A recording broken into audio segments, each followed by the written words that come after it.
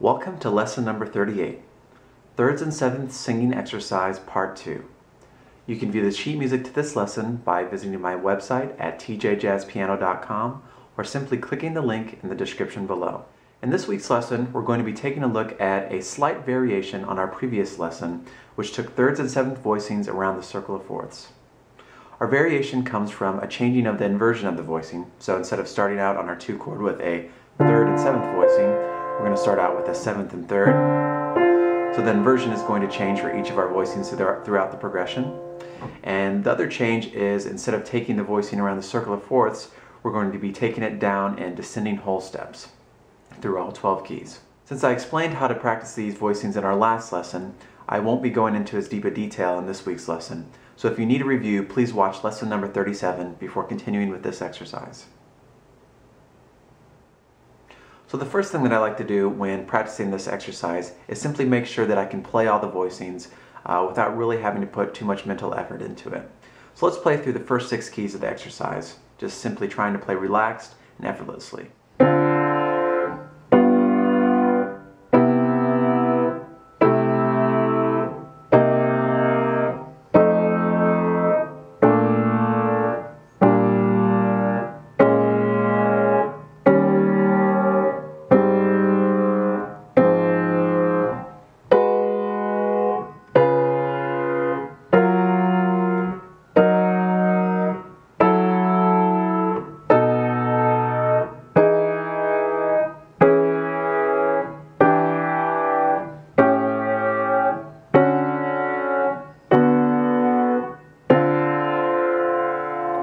Where we started. The next step is to sing the root movement without playing it in the left hand. So if you need to play through this exercise one time while playing the left hand and singing, that's fine.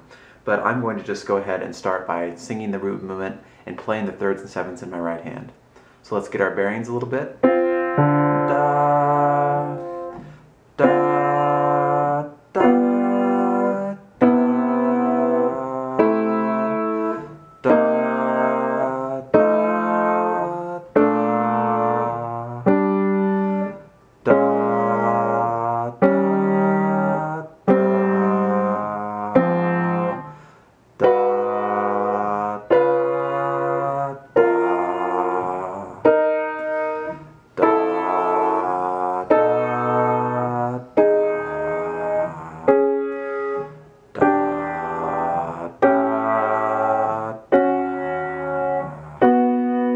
Where we started. The next step of the exercise is to sing the soprano line or the melody line. So let's get our bearings again. Da.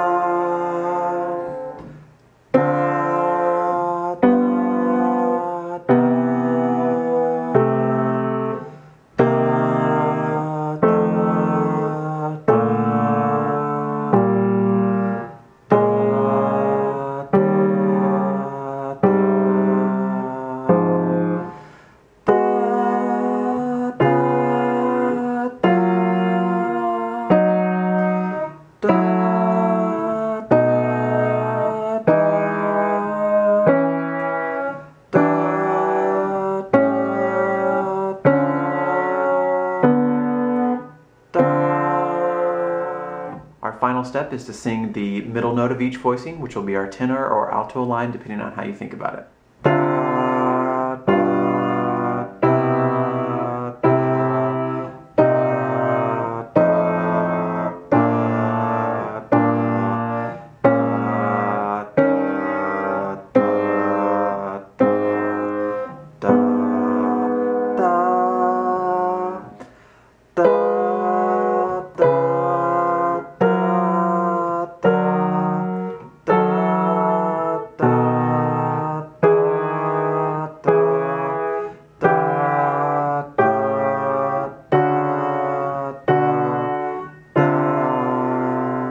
Thanks for watching. I do come out with new videos every single week, so if that's something you might be interested in, please feel free to subscribe.